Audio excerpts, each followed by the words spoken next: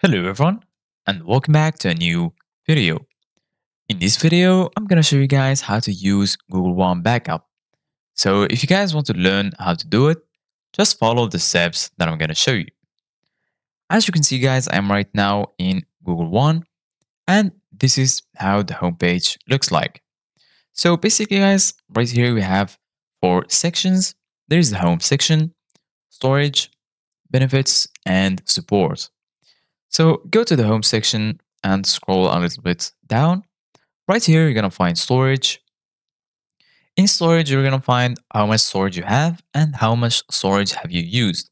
In my case, I've used 0.05 gigabytes of 15 gigabytes. There is the backup and there is cleanup and there is dark web reports. Go ahead and click on backup and then we're going to be right here in the backup page. Basically guys, right here, firstly, we're going to find account storage.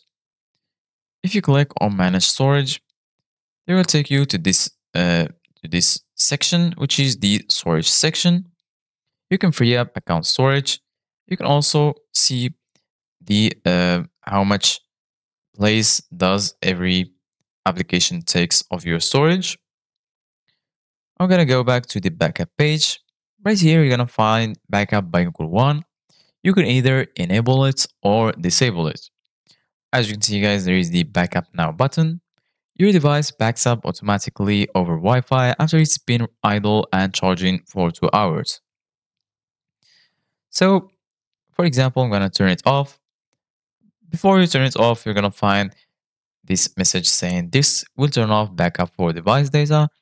On this device, you will also delete backed up device data, including device settings, apps and apps data, contacts and call history, SMS and MMS messages. So go ahead and click on turn off and delete.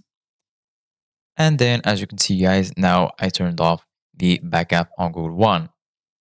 So this is it guys for today's video. Thank you guys for watching. See you guys in the next video.